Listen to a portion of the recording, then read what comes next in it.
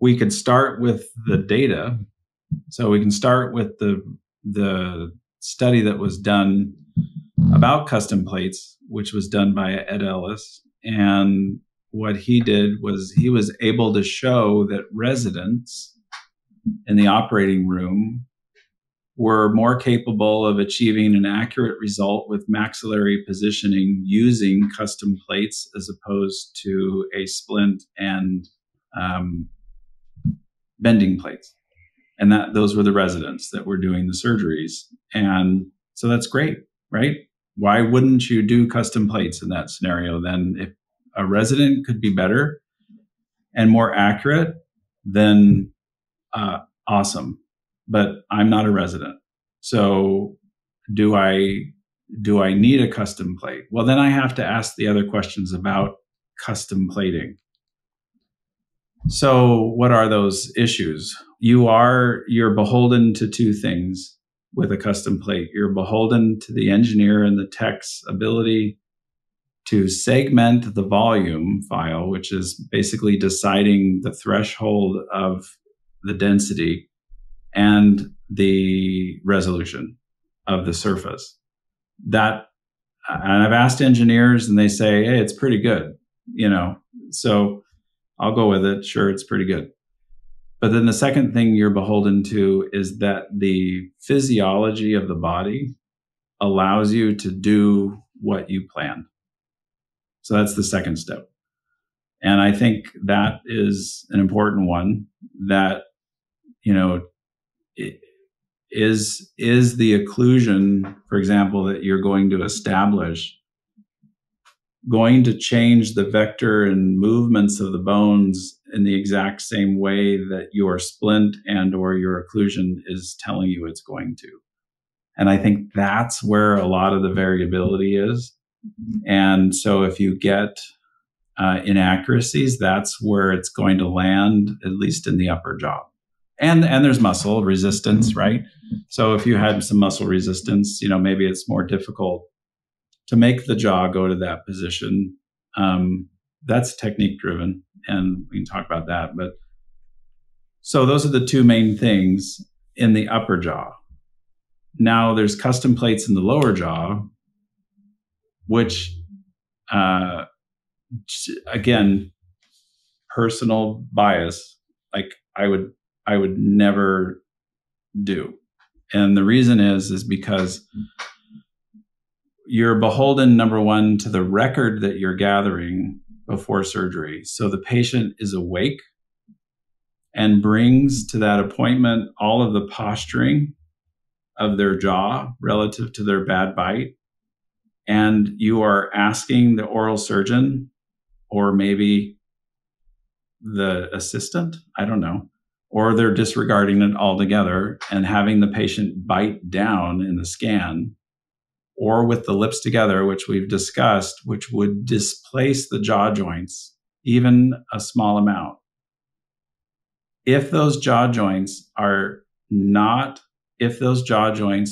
a different position in the office than they are with the patient on the table, and you apply your custom plates, your surgery is wrong. Because the jaw joints will seat post-surgery. So that's comment number one. Comment number two is the jaw joints, or the proximal fragment of the lower jaw. This part right here, the back part that's the back connected part to the joint. Yep. That part never stays exactly where it was pre-op. If you always maintained the proximal fragment exactly where it was in the office and advanced the lower jaw, for example, that lower jaw is going to interfere here, and the angles, which are in a more in position relative to the front. Now you're taking the front and bringing it forward, making it wider relative to where the angles are.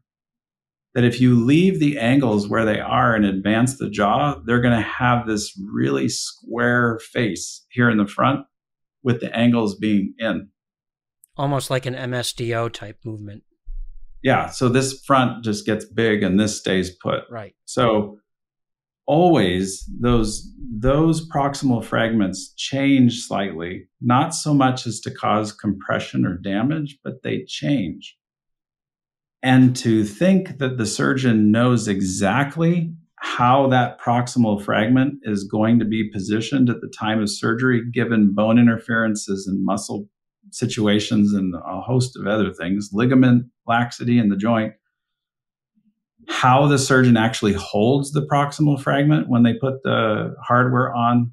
Like, even for me, I've analyzed if I hold it one way versus another way, it's different. So actually, right side versus left side, different. You have to be aware of all these little intricacies of how things change. So the chance that your joint on your 3D planning is exactly where that joint's going to be in the operating room is close to zero. What are we talking about, though? Are we talking about 1/4 millimeter, 1/2 millimeter, 1 millimeter, 2 millimeters? We're probably in that scenario only talking about a couple of millimeters, right? I mean, honestly, and in fact, if you look at jaw surgery, the average inaccuracy in positioning the lower incisor at surgery, the acceptable average inaccuracy runs between 2 and 4 millimeters. That's absurd. I agree. But we accept it. We accept it so much that the articles that are published won't start counting inaccuracy until it reaches the threshold of 2 millimeters. So am I willing to live with that? Well, I am not personally. I couldn't live with that, both because the bite fitting together won't tolerate 2 millimeters of inaccuracy. And at that point, the surgeon doesn't care anyway. They're like, here, orthodontist, you fix it, which is unfair. But so without custom plates at all, as a whole, surgeons are very inaccurate. With custom plates, maybe more accurate, but at the same time, there's always going to be a discrepancy. And if you take on the average, maybe you're better with the custom plates than you were without them. And that's great. You recognize that that's the case.